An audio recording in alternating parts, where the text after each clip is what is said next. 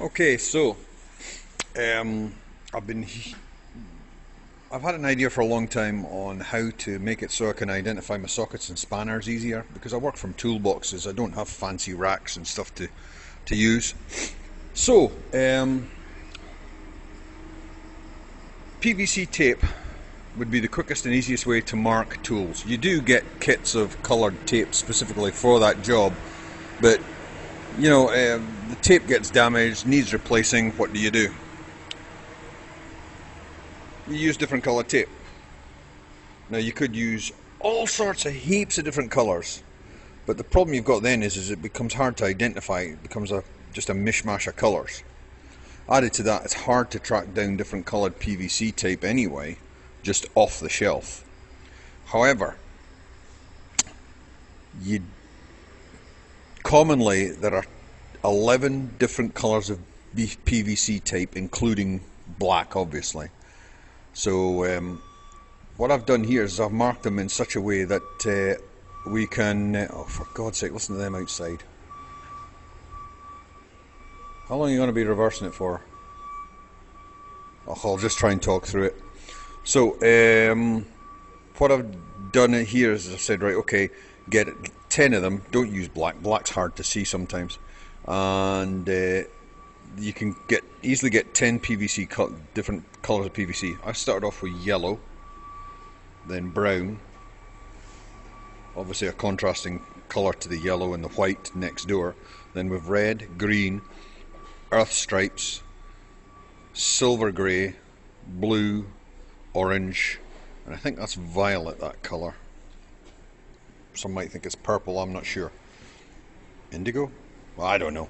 Anyway, and then to make sense of this colour code system, and only using 10 colours, I've repeated it again. So it starts off at 20 at yellow, and so on and so forth. So the great thing about the system is that you know, for instance, anything that's orange is going to have 8. So it's 8mm, 18mm, 28mm.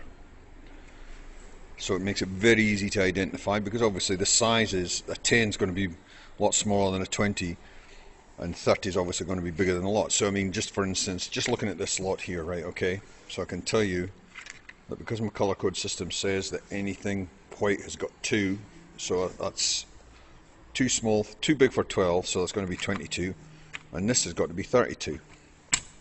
That works, and it works for spanners as well. Oh, sorry, wrong drawer. Here you go.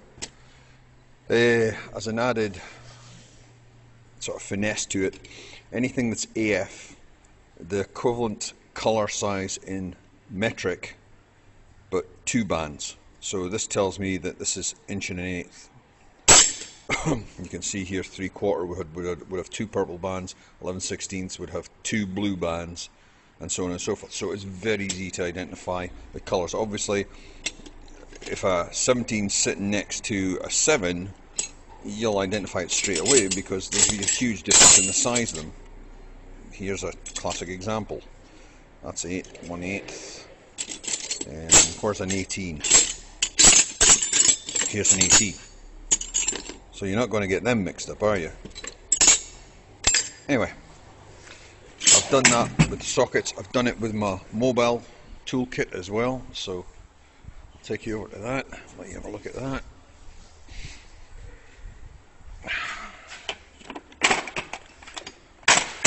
So here you go, spanners in here, all easy to identify. Now I've got the colour code system going. That's 19, that's 19, that's 10, that is going to be an old spanner that's got the equivalent of an 18. I think this is actually a Whitworth spanner.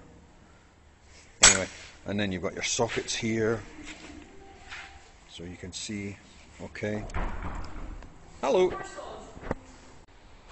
So in amongst these spanners, for instance, in sockets for instance, I know orange, that's got to be an 8, that's got to be an 18, brown, that's got to be 21, big orange one here, that's got to be 29, no 28, what am I saying, 29, this is going to be 22, That's definitely a 17. Anyway, you can see how the system works. It's what also makes it handy for reference purposes is having this little chart, display chart here. So anyway, that's the system I've got. If it works for you,